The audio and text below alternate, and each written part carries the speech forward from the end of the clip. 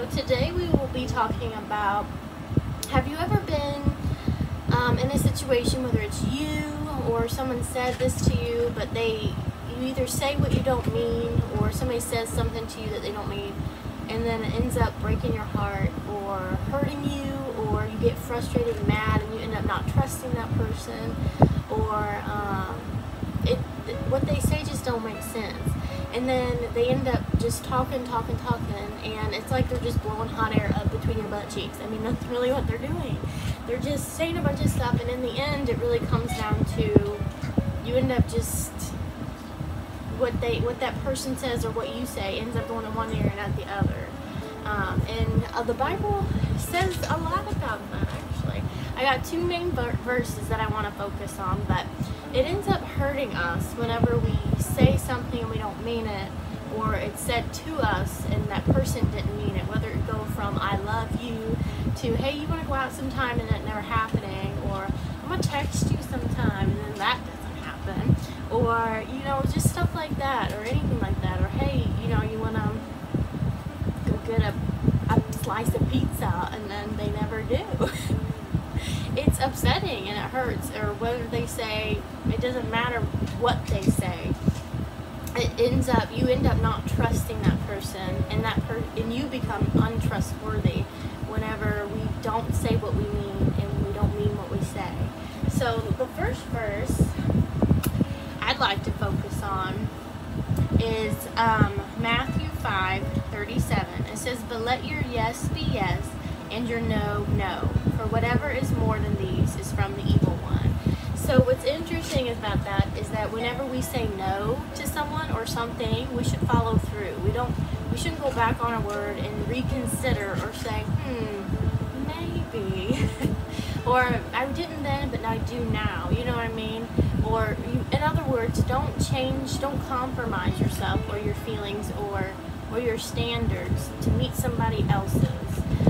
Stick to your guns. And if you said yes to an event or to help out, or you said yes to something, follow through, and be that person, to be there for that person, or to say what you mean and mean what you say, because not only do you become dependable, you become trustworthy, and you become that friend to somebody that maybe has been let down previously, or maybe you are that person who's been let down. You meet somebody to mean what they say and say what they mean. So we should do that as well. The next verse, this one is one of my favorites because it kind of speaks to me in a way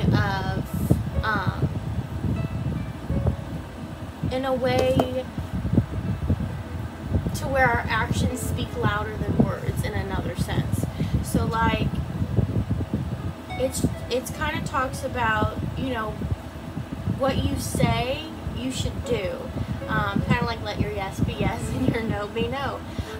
Because 3:18. Okay, 1 John 3:18. I'll talk about it after I read it. It says, "My little children, let us not love in word or in tongue, but in deed and in truth."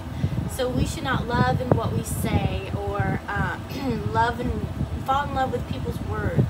We should fall in love with people's actions. We should fall in love with what people do, not with what they say they'll do or who they say they are. We should fall in love with the yeses, and we should fall in love with the people who stick to their word, who stick to their guns, who their yeses are yeses and their noes are noes.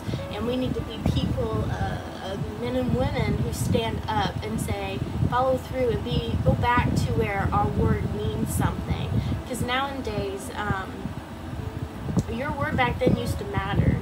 That was your loan. Is that your word was, I'll pay you back. And nowadays they have all these legal documents and papers because everybody is untrustworthy. Don't trust anybody but yourself, and that is not true. It shouldn't be true, but it is. So let us be the one that can be trustworthy, that can be dependable, that people can fall in love in our actions and not our words. Because when you fall in love with words, you're in a world full of hurt. You are going to be hurt over and over and over again. But when you fall in love with somebody's actions, it speaks so much louder than words. I mean, trust me, whether it be you or somebody else, look at their actions. Look at how they act. Do they say what they do? Do they mean what they do? Do they say what they mean? I mean, it's very, I don't know what my dog is doing. It's very important. So let our yeses be yeses and our no's be no. Alright, that's all I have for you today. It's kind of really short, but it was on my mind a little bit ago because something previously had happened in my life. I'm like, look, it even says right here in the Bible that you should mean what you say and say what you mean. You know, because you get tired of fake people. You get tired of people telling you one thing and doing another, or people saying a bunch of stuff and never following through and meaning what they say. It gets old. You want somebody, you come to the age where words don't do it for you. You know, you gotta have that action. You gotta have that passion, that intentionalness behind what you say, the actions to follow. So, and shout out to Planet Fitness. I got a free t-shirt, then quit the gym. Just kidding. And here's my dog. Say hi, Oz. Alright, let's pray.